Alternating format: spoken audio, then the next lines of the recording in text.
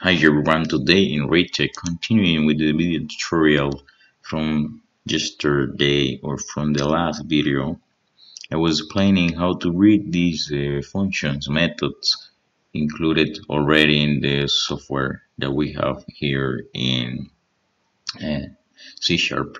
So first of all, on the top of your program, the main or any of class you are using, you have to call your reference. So in this case, we are using all reference from the system related to link, test, trading, collections system. But what is inside then? How we know what is inside it? So we can go here on the right. We can see the reference. We can see Microsoft 16 data, 16, and we can go and right click and go to B to view in object browser. So in the object browser, let's go to the simple one, the one we are using. So we go to here, we see the complete one, then we go to MS Corel, then we go to system, and in system let's go to a string. So we have been using a lot of string in our program, and let's check what is inside string. Single string. So here in string we can see all the methods that are related to this and all the properties or other operators. So we can have the same string, split, remove, but right last index of, and you can see all the description. So this also give you all the information how to use it and what is the output of this function. The same I was explaining before. The first one is telling you this function, a method that is giving you an output of integer, and here the inputs string value, string start index, in count. So it tells you also that is a member of the system, that string. To give you a summary, parameters, or what is the meaning of each one.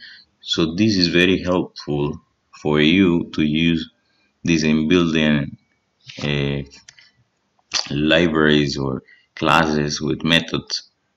And you need information. First of all, you should go here in object browser.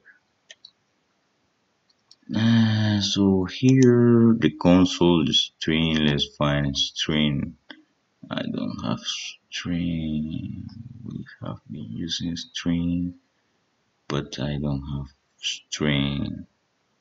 Yeah, let's create just one for fun here, string, and let's say test. So now test. We can see here when we put the dot, we can see properties. Here the methods, and here's some extension of the methods. So if you click here, you will see that the only property that you can use is the length. You can go to browser also, and you can see here the length. So it's a property, is an integer, and let's type again point. Now the methods we have replaced, and you can see here to give you a summary of the methods. Also give you the same that I was explaining before. String replace the input, the value, the split. This is a character, trim. So you should split. You can type also here, go to definition, pick a definition. You pick the definition, you keep in the same window so you don't change the tab. So split the different split E with different inputs type, or you just right click or F12, go to definition. Also it will take you there, and you will see everything also in the system for string.